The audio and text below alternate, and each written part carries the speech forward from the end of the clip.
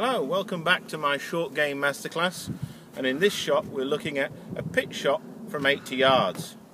I've used my laser device just to make sure that we have got the exact distance, and that's very important to get the ultimate accuracy that you'll need.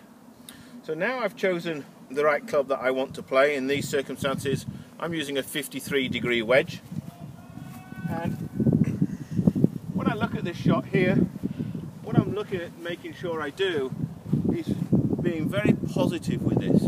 All too often when we see a pitch shot, the length of the swing is always generally too long, and as a result of that people will tend to decelerate into the ball. So I'm going to ensure that the swing length is a little bit shorter, but I'm really going to make sure that I accelerate and make sure that I get a lot of weight onto my left leg. All too often can we see people try and lift the ball, falling backwards, and a poor weight transfer, and they'll end up topping the ball or just generally miss hitting it. When it comes to the setup, I'm also going to favour the ball a little bit towards my right shoe.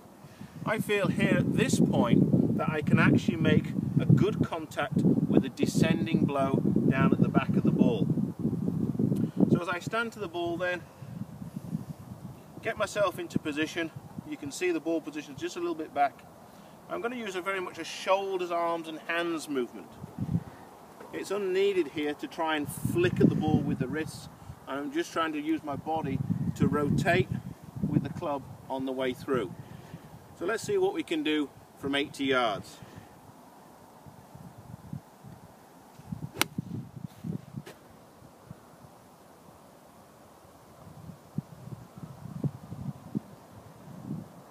Quite pleased with that one. Ready for another birdie.